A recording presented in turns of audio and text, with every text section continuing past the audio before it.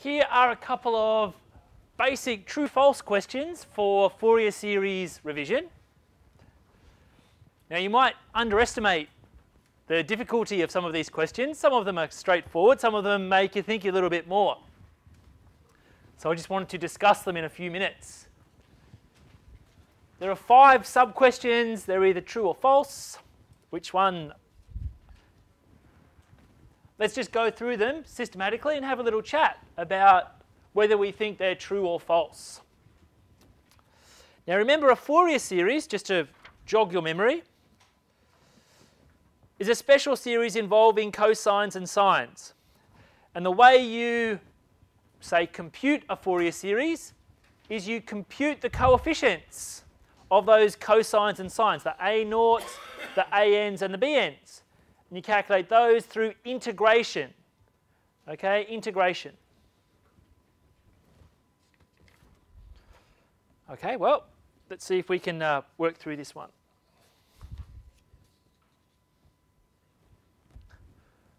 Question 1. We can use Fourier series to solve PDEs in engineering and applied science. Is it true or false?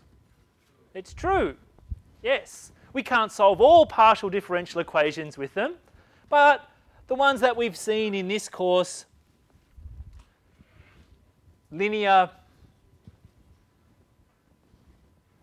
PDEs, where you can separate the variables, yes, we've seen that you can use Fourier series. And in fact, this is how Fourier series first came about. So this is true. This one looks a little bit more harder. Let C be a constant and F be a function of one variable, and period 2L, where L is some positive number. Suppose I can calculate the Fourier coefficients of F. Well, is the following statement true or false? If I have another function, C times F, where C is a constant, 2, 3, 5, minus pi, and I want to calculate the Fourier coefficients for this more general function, can I just take the Fourier coefficients for F and multiply all their values by C? Is it true or false? Who thinks it's true? Hands up. Who thinks it's false? Who's not sure? Okay. Well, it comes back to these, right? Suppose I had a C in here, a constant, some C, right? So instead of F, I've got CF cos, CF sine. I know that with integrals, I can pull constants outside the integral sign. So it's just C times the integral.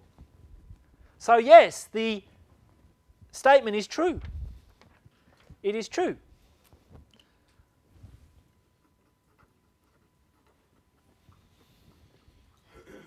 Okay, it just comes back to the basic properties of the integral.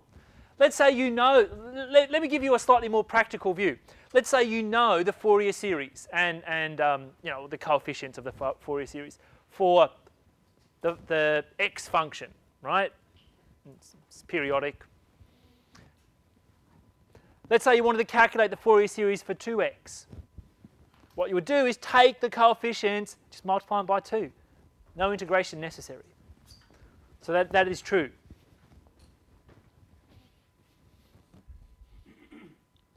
If f's an even function with period 2L, then its Fourier series contains sine functions only.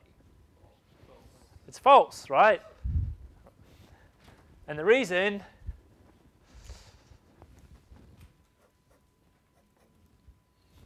is this. When we represent even functions by Fourier sine series, we use even functions, cosine functions. We would only have a Fourier cosine series, not a Fourier sine series. So you're correct. This statement is false.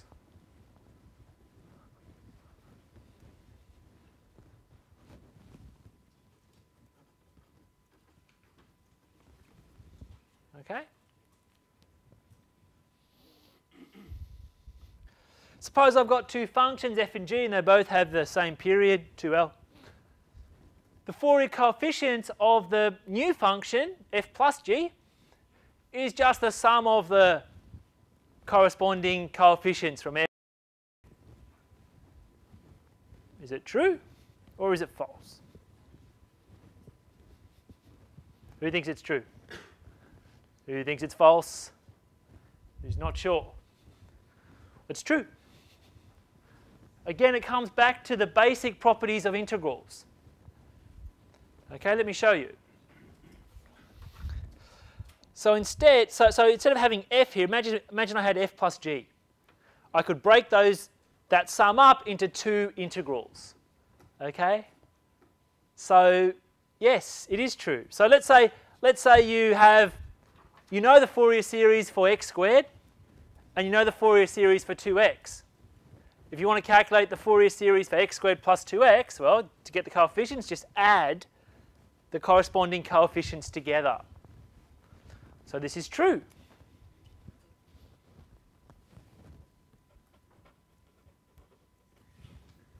Okay, the last true-false question.